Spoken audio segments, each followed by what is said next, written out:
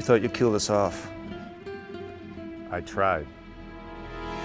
We're back. We're mad as hell. You want to have a great shootout of 2010? Fine. Let's do it. 5 paces. 1, 2, 3, 4, 5.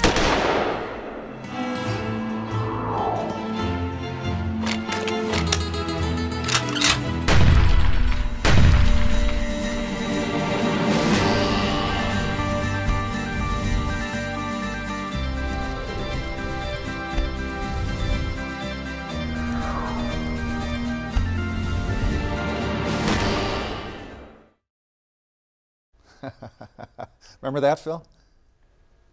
Blimey, it's fun with those.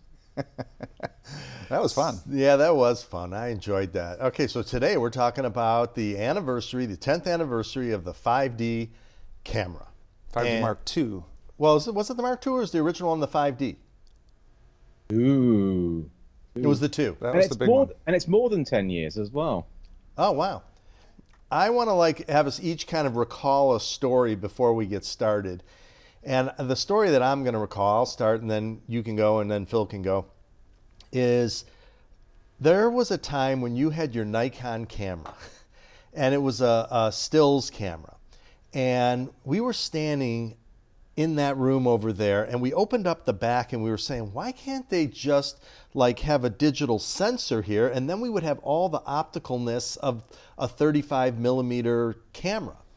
And then when we got the first early version of the 5D, I was thinking, oh my God, this is going to be amazing. The only thing I cared about was having an optical focus because I'm so sick of video focus. And I'm like, oh, this is going to be so exciting when we got this.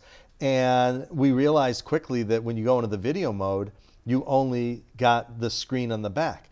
So you and I were standing there and all of a sudden I thought of my Hasselblad camera magnifier hood. I ran over into the case, dug it up, stuck it on the back, and it exactly was the perfect size and everything.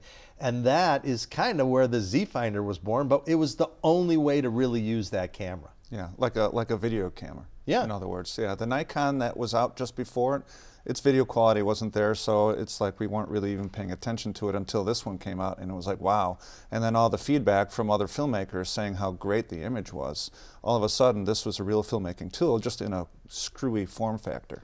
Well, people should know that when Canon came out with the camera, I had many friends at Canon, and it was originally came out as a stringer camera. In other words, for like news guys, where they figured, well, if they're out there getting images, why can't they just get a little video and then they could use this and they wouldn't, then all of a sudden they figured, whoa, we took that thing, we saw it and we were like, this has cinema capabilities here.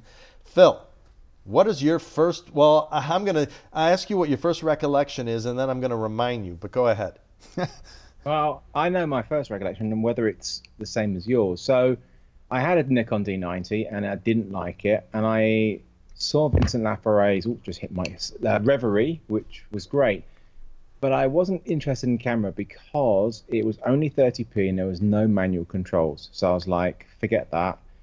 And it was when I went to NAB in 2009, in April, you loaned me a 5D and, the original Z Finder, which is, I'll try and get it in focus. Pull that back towards your face. Well, but he's got good There we autofocus. go. It'll do it. There we go. right. And so I took it to Hawaii, and I had a gig in Hawaii, and I'd been hiking and using the big 35mm adapter and tripod, and it was exhausting. But I was shooting 30p, so I said to the client, "Let me try this camera tomorrow just to see how it goes," and that was really the turning point. Let's show some images from that Hawaii video and we can talk underneath it. But you left a little part of that story out from NAB, that I had to beg you to take that camera. I kept saying, at that NAB, everybody thought we were idiots. They all said, this is stupid. They were laughing at us. They were laughing at us with our rigs and all this kind of shit. And I said, Phil, please take, you were going to Hawaii like the next day. And I'm like, please, look at his face. I'm like, please take this camera. And you're like, you laughed at me too. It was only because I just didn't think it was for me. really. And obviously I was clearly wrong.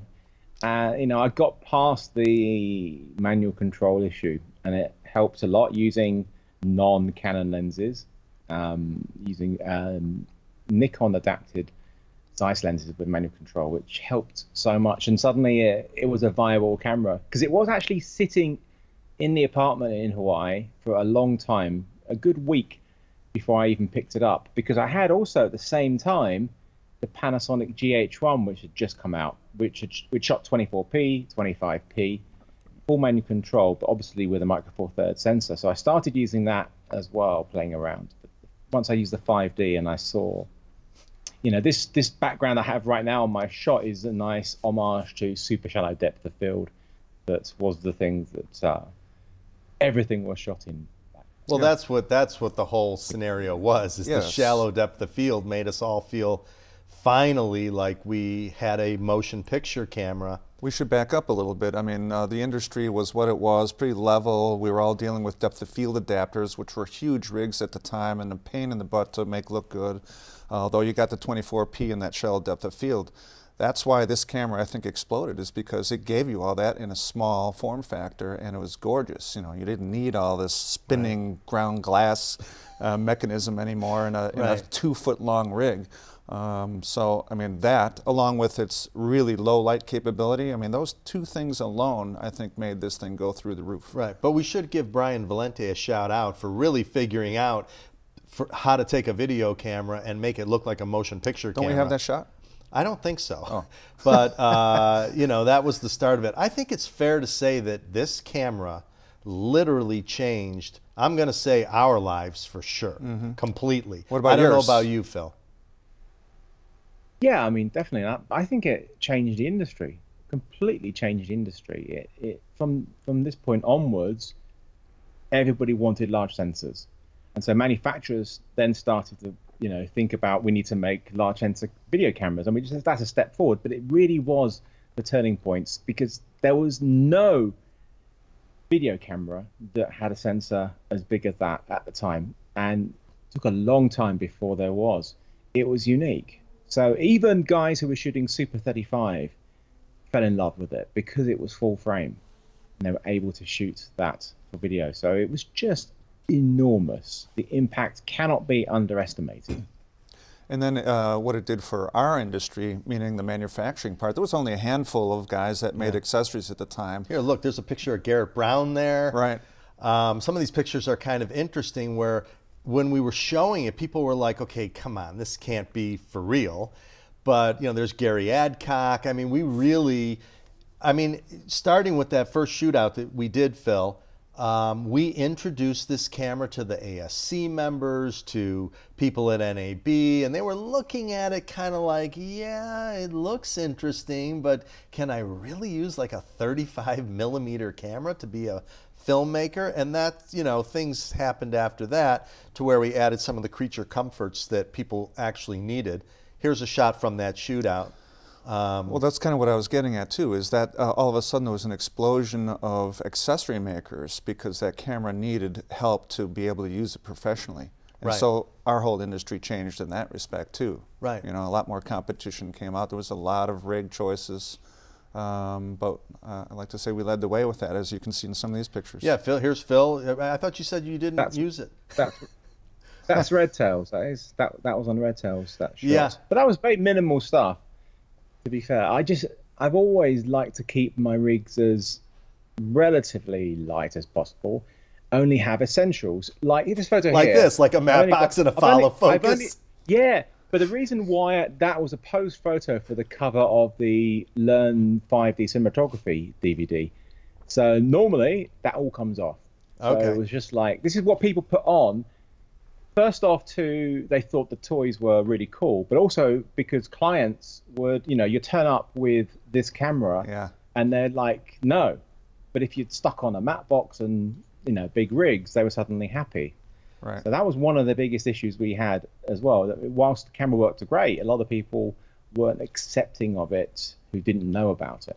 Well, then we got into that whole points of contact nonsense where, well, it wasn't nonsense actually, it was a big deal, where how you could stabilize this camera by having your eye, your shoulder, and your hand. Each one of these, you know, and then it evolved to things like this where we had actual viewfinders, because remember you had that funky offset thing where people were using it like this with monitors, and it's, you know, it is hard to put this thing, you know, into a, you can use it in that sort of guerrilla mode, but getting it on your shoulder, which is what, you know, a lot of us want to do, was difficult. And we had all these different iterations of things we went through to get it on your shoulder. And the interesting thing is we evolved into the bigger cameras, and it seems like now we're evolving back into the smaller cameras. What do you think, With the mirrorless cameras, yeah. I never, to be fair, I never left. I mean, I. Oh, bullshit. I saw you using FS7s and C300s. No, no. I still, look, so I bought the AF101, the F3, the Red, what was the Red, was it? It was the Red Epic, and then a C300, and etc. So I bought all the video cameras, but I never stopped using the SLRs and then mirrorless. I've always liked the small form factor. So for bigger jobs, obviously the video cameras, but the stills cameras were always part of it. It was a big part of Wunderlist 5 years ago, and it's been still a big part of all my work. So it's never gone away, and I've always loved having a small camera, and that's, you know, using something like this camera I'm on right now, which is the Sony A7R4. It works great just like that.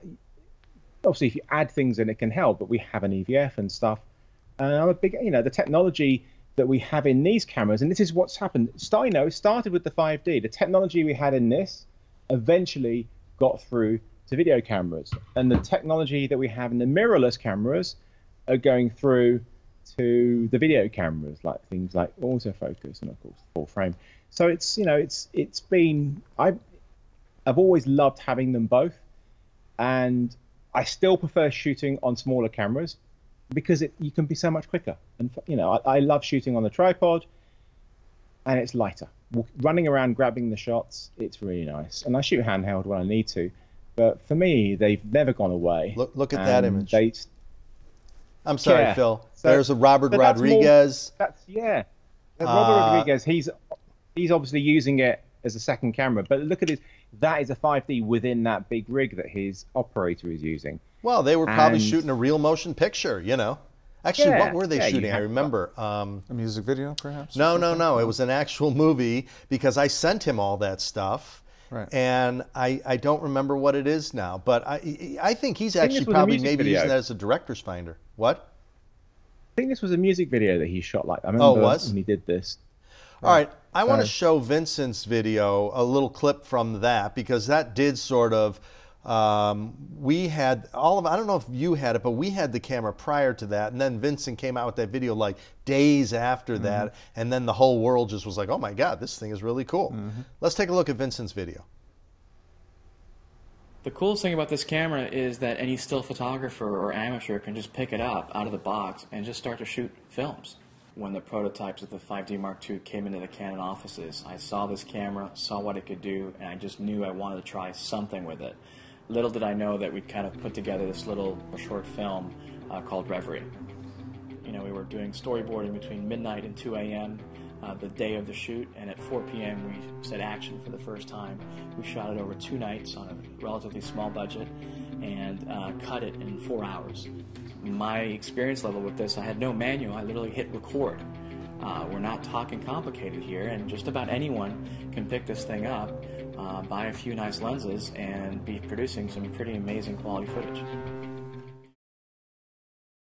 Yeah, that was pretty cool. That changed a lot. Yeah, it was an interesting video. I remember when that came out. Boy, that thing got some views. You know. So, but wait, I kind of wanted to get back to Phil. So before that camera came out, what was your career like? And then you kind of really used that to kind of go in a different direction, didn't you? And tell us about that. Yeah, I mean, well, I left news after 17 years, and that was like 2006. And so after that, I was trying to, you know, get a different, unique look. And then I came across depth of field adapters and took those on in a big way.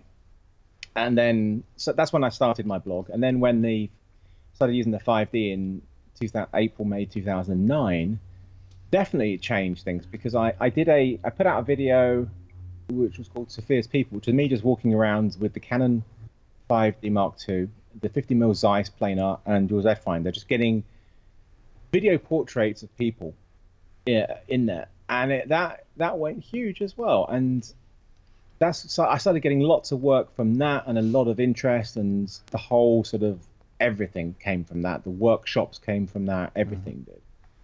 So Yeah, it definitely. I don't know where my career would have gone without it. It certainly went in a fascinating way, and I've always loved new technology, and anything that comes out, I'll embrace it. But the 5D Mark II. It was very, very special camera, and it was flawed. We're not just talking about the way it is, the actual operation of it. The image wasn't great. It had imperfections, and it wasn't particularly detailed and sharp. But that's kind of part of what we liked about it. Mm-hmm. The 5D Mark III came out, and it technically was better, but the image seemed to lack something special that the 5D Mark II had. So it's interesting, kind of, that sort of everybody gravitated to Canon at the time, and then they slowly trickled away when the 5D cameras. The next, I didn't even get the 5D Mark IV, because it's, the 4K was so cropped, you lost that whole full frame ability, which is the reason why you use these cameras in the first place. And so lots of people moved to the video cameras, but lots of people also moved to the Panasonics and the GH4, and of course the Sony mirrorless cameras. So it's kind of it's a weird thing, because Canon had something magic, and they didn't really hang on to it. They let a lot of that market drift away when they should have. I feel they should have carried on developing their DSLRs for video. I think I missed the trick there, because they are amazing. I don't think they actually, realized, like I was saying before, that this thing was going to be a cinema tool. But these things happen in ebbs and flows. Like in the 70s, JVC was rocking. In the 80s, Hitachi and JVC. 90s, Betacams and Sonys. Panasonic started killing it in the early 2000s. These things, the camera, somebody's always on top, and then because they come out with an innovation. But Phil, you started making these videos with the 5D, and people were really, I don't want to, pat you on the back too much, because you'll get a little too excited here. But people were anticipating these videos. Like, you came out with the one in Europe, and then you came out with the one with the boat, Dungeness. And then I want to play this Cherry Blossom one, because you came to Chicago and we made one at the art fair, and it talks about this portrait mode that you were doing, and you had this really unique style of just kind of looking at people, like looking into their soul, kind of. Let's roll that clip. So this is at the Old Town Art Fair, and this was it was the same. It was the same thing that I was doing with the Who's that? people. That's my daughter there. A decade ago. Oh, Viesha and John. Why do I feel like I'm watching a whole movie? I know, it's amazing. But I mean, look at these images. I mean, even to today's camera, this is totally fine. Mm-hmm. You could use that camera right now. I would rather not. I can do. I've got better now. I mean, it's not just. I mean, the image had this nice look about it. We talked about 35mm adapters. Whilst they were pain in the arse, they had a certain look, which was also very attractive. And I guess we're kind of looking for these sort of things when we're actually shooting. We're looking for something interesting, but these days we want our cameras to actually be easy to use, and we want lots of detail, and we want lots of dynamic range. We want different things. Back in the 5D Mark II days, we weren't thinking about dynamic range and resolution so much. We were just loving the aesthetic of the image. Which I still think is something you should go for, is the look more than all the numbers. Right. But wait, let me get back to how this camera was a disruptor and really changed things, because that's kind of what we're really talking about.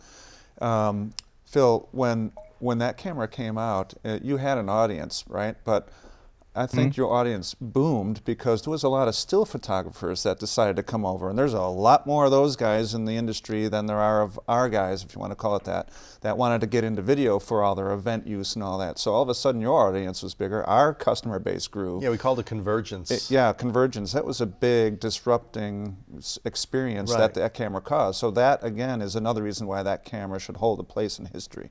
But the bigger issue to me is that when we did the first shootout, which wasn't long after, you know, and there were a bunch of us, Mick and Den and you, and we were all, sort of leading this charge to this new technology. When we did that first shootout, film was still king. You know, and we said, can these cameras, wasn't the whole point of the shootout was, can these cameras compare against film? Right. And people, I mean, that, we had zillions of views, and people were like, wow, it's even a tipping point there. And then people in Hollywood were not liking us yeah, saying they that. were not liking us saying that. Literally.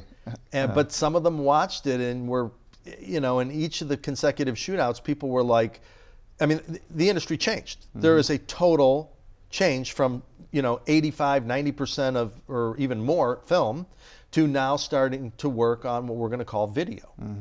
What do you think, Phil? Yeah. Oh, wait, Mandy's got some comments. Speaking of the shootout here, Nick Driftwood is actually commenting that he says the GH2 plus the hack changed everything. We never had high bit rate, and that the 2012 Zacuto shootout was a legendary moment for that. Right, he's right. Yeah, what was this hack again? So basically, it changed things. It gave us more professional recording, higher bit rates and stuff that we weren't getting. Remember, the 5D Mark II was very compressed. It didn't change the aesthetic because it was Micro Four Thirds, but when Nick Driftwood made the Driftwood hack, and it was just firmware, and the great thing about that hack is that Panasonic saw what it was doing and took it on board for the GH3. And I did the launch video for the GH3, which was the one in called Genesis. Whereas Canon, we have Magic Lantern, and we still have Magic Lantern, but Canon never took that on board because they showed what the camera was capable of, but they didn't embrace it, which is what they should have done, like Panasonic, which was a real shame. Let's show another clip from the one from the shootout, which was, again, shortly after these, other people jumped into the game, with the GH5. Nikon had one previous in the 5D. Let's see that clip and we can kind of talk about it a little bit. I would have never expected that a digital still camera would have performed that way. Also, that transition from film to video was nowhere near the shocking ledge it used to be. No, we should be incredibly excited that we are actually in the middle of this revolution. Revolution. Yeah. I mean, I've obviously shot now extensively with each of them, and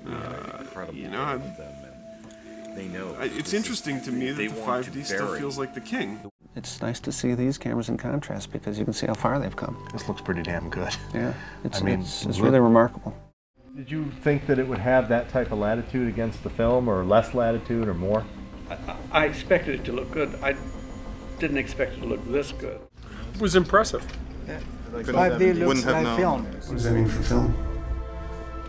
Well, I mean, it's over. We are not talking about video anymore. We are talking about film, a digital film. This is the first time that really there are no boundaries between video and film. Oh my God, it was so nice to see Carlos in there. I haven't talked to him in so long. Shane made a comment in there. His comment was, "It's over." Yeah, that's a little shocking in 2010. Yeah, film did die off a little quicker than I thought because of all this, but I mean, it's still around. Well, I'll tell you what struck me is that the first screening where film was sitting on the couch there was at Film Workers Club, which was a film lab and the last post house that was in Chicago. Right. And it's closed, I think, last year. Yeah. So it's that, I mean, my God, we don't even have a film lab anymore. Yeah. That's shocking. So what do you remember from the shootout, Phil, that was like the most turning moment that really you were like, holy shit? I have no recollections of it at all. I'm looking at that now. I'm like, oh, I remember that. Oh my God, it was so long ago. It wasn't that long ago, but it feels like a really long time ago. Well, it's a decade. Those shootouts were incredibly hard work for you guys, and it was just, and of course the problem is it's a thankless task doing a shootout because people are going to just bitch and whine and complain, saying, "Oh, this and this and this isn't fair" and stuff. And also, it wasn't looking at the aesthetics. It was all about technicality as well. So they had to keep it fair and even. But it was controversial too. Did a shoot? Yeah, when was the last time you did one? It must be a good 8, 9. No, you did one more recently than I did. Yeah, we did a head-to-head, and we were supposed to be doing one now, although I just don't want to do it. I don't know. I'm supposed to do it, but I don't want to do it. The problem is the cameras are changing so fast. By the time you get it out there's already new cameras that people are like, why didn't you have that in there? So it's almost too hard to keep up. It is. And, okay, I know Mandy has a few comments just from what people are saying. What kind of comments do you have, Mandy? Yeah, we just have George that says, I remember when I went to film school in the early 90s, it was a sin to say the V word, video. Nobody in their right mind would have thought it was surpassed film. And then we have some other comments. He also said that he felt like the 5D Mark II things got much easier, but the image on the 5D was more digital than the organic look you had with the depth of field adapters and old lenses. Well, I mean, the depth of field adapter, I got to admit, there was something cool about it. It gave you that kind of grain structure that was sort of film-ish, you know. What do you think, Phil? Yeah, I mean, at the time it was lovely because before that I wasn't able to get any shadow depth of field unless you had, you went really far away from your subject and zoomed right in. It was a nightmare.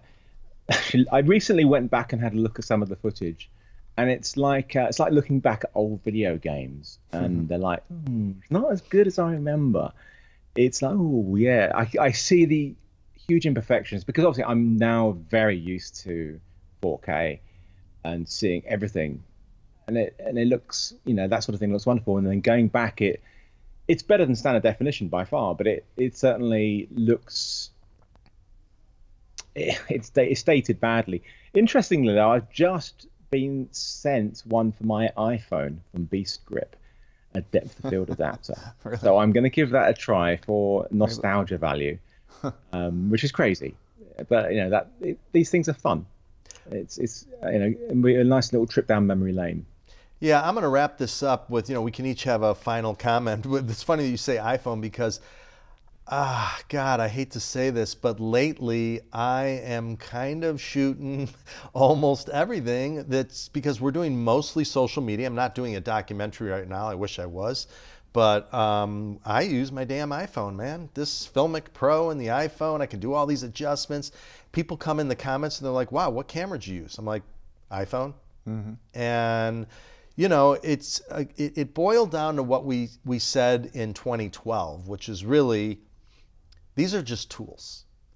Talent, creativity, and that's why we kind of stopped doing shootouts, because at a certain point, the cameras, really we stopped in 2012, which is still wasn't far off from the 2010 shootout, because the conclusion was anybody could make any camera look amazing. So it's really not the camera, it's you, man. There is no magic bullet, there's no magic pill. I think you actually said that in Light and Shadow, Phil. That was your line. You said, I remember what you said. You go, I watch films, I learn by watching. So all I can say to people is, you want to use your iPhone? Fine. You want to use the 5D? Fine. None of these things are going to make you a great filmmaker. What's going to make you a great filmmaker is your vision and how you execute your creativity. Yeah, I mean, you said pretty much everything, but it's this camera that I think really affected and has created by evolution all the cameras that we are enjoying and loving today. I mean, without that camera, I don't know, it might have been a very different path. You know what I mean? Totally. Phil? Yeah, I mean, it would have. I don't know. It would have got there eventually, but it would have taken a lot longer. It was so disruptive, and Canon weren't expecting it. They, as we talked about earlier, that it wasn't planned.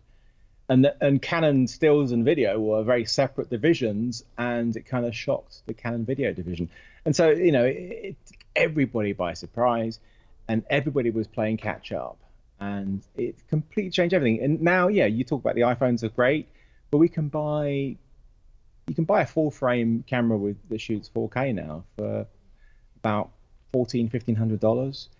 And it just shows you how affordable these things were, because they were still about $3,000 back then, weren't they? The 5D Mark II. Yeah. But yeah, I mean, I'd actually I did, because I pulled it out in anticipation for this.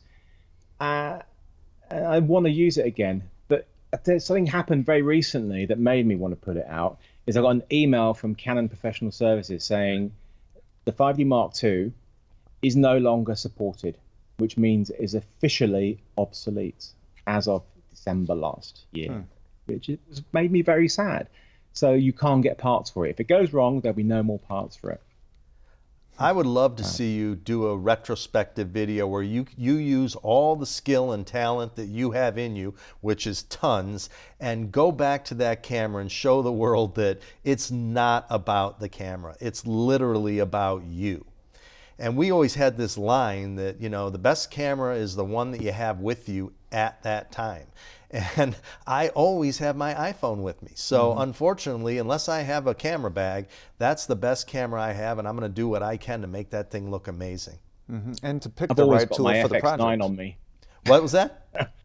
I always have my Sony FX9 on me, whether I go to the supermarket or anything. I've always got my FX9. No, I actually always take a proper stills camera with me wherever I go. Yeah, well, you were always doing that. I mean, you were a photographer. I mean, but now, well, I'm not going to say it, but my iPhone, man, I can get some pretty, everybody's a professional photographer now. You look at these pictures people take, and I used to struggle with lights to get all these images that I wanted, you know, and strobes. That's why you got Jens, Steve. No, but I was a photographer long before I knew Jens, and it's like, and I was doing my still work, and it was all strobe work, multi-strobes and stuff like that. You know what I do, but now it's like I got to take pictures on Thursday, and I'm using hard light and probably an iPhone or something. They're going to look great. They're going to look like what I did in the 90s. But you don't need lights. I know. That's scary. That's kind of what people were saying about this 5D, which was scary at the time. Oh, you don't need the light anymore, which was not really the case. You just needed to use what was there and supplement, and, you know. Anyway. Well, I'm going to wrap it up by saying that really our whole friendship, the three of us, started a little bit before this 5D, but really we started making content together and everything, beginning with, you know, the depth of field adapters and this whole, what they're going to call the video revolution, or I'm going to call it, which is the evolution of going from film to video in the cinema space. So it's been a great ride, Phil. It's not over. It's not over. Yeah, we're not dying. It's not over. Yeah, we're back to film now. But we've done a lot of fun things together, and shows and all kinds of crazy stuff, and we're going to be doing some new ones. We've just talked about that. So I want to thank you for being here, Phil. It was awesome to see you. Thanks, Phil. And Chicago one day. Yes, soon, I hope. Let's turn it over to Mandy. Yeah. Mandy, you want to wrap us out? Sure will. Thank you everyone for joining us on Memory Lane. A big thank you to ICANN, who provides all the lighting for the show, and our sponsors Canon, Rode, Mikes, and Kessler. There is also a coupon to celebrate, 20% off all orders over 500 for our DSLR and mirrorless category. You can use the code DSLR Bloom20, and we'll see you in a couple weeks with the next show. Thanks, everyone.